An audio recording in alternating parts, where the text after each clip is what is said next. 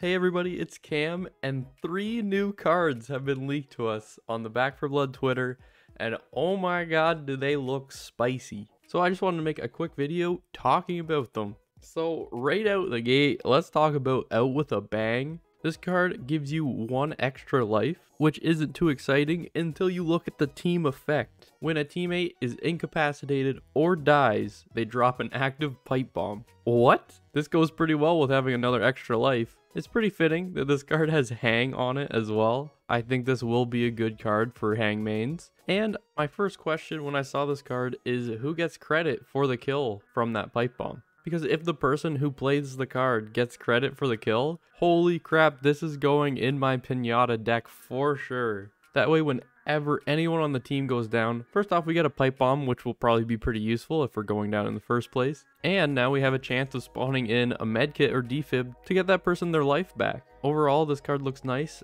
and now I just really want to do some testing with it. But moving on, let's talk about the other 2 cards that are going to work pretty similar to how Stealthy Passage works right now, where when you take these cards, you are going to disable one of your slots. With Expired T5, when you activate your support slot, you will create a 10-meter area that will do 8 fire damage per second onto weak spots. To activate this card, it will cost you 40 rifle ammo, and of course it's going to disable your support slot. This card seems super interesting. We haven't really seen something like this before. Pyro is already strong, and I think this card is going to make it a little bit stronger. For the most part, as a Pyro, you're usually not even using your support slot other than holding on to things for your dock. So it will be something that you'll have to think about if you want to take this card, because it seems really cool. Also in the card, it mentions it does weak spot damage, so taking some weak spot cards with this one might turn this into something crazy. With this card, it seems like they're actually making ammo builds a little more viable, because I feel like for the most part,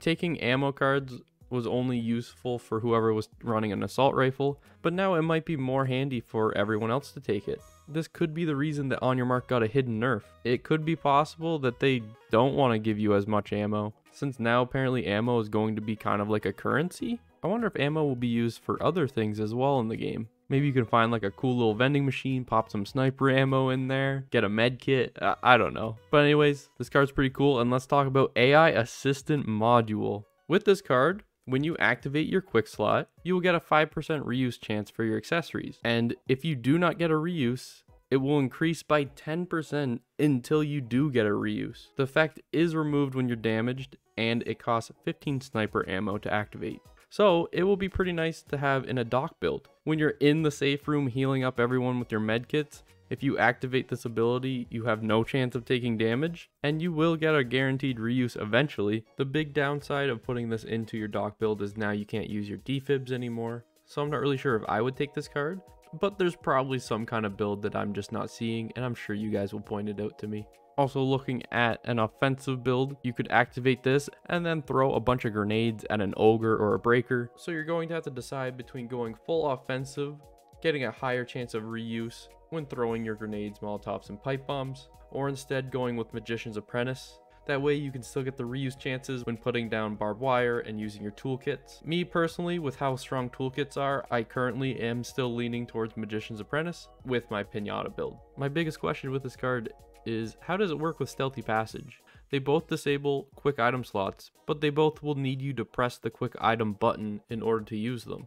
Overall, this does seem pretty cool, and I think the fact that they're adding cards that are going to disable slots is also nice, because these cards do seem strong, and I think it'll kind of balance the game, and it will make builds more specified into their roles, so that you will need to communicate with your team for who's going to be using the toolkits, barbed wire, and all that stuff, because accessories are really strong right now. So I think them balancing out by taking slots out is a good change. I'm excited to see what cards they come out with next. They don't have any card that disables offensive slots yet, but I'm sure we're going to see it because they have done it before. They did rework that card because it wasn't a good card, but if they do disable offensive slots, it would have to be a pretty crazy card, so we'll just have to wait and see. What do you guys think of these cards? Let me know in the comments.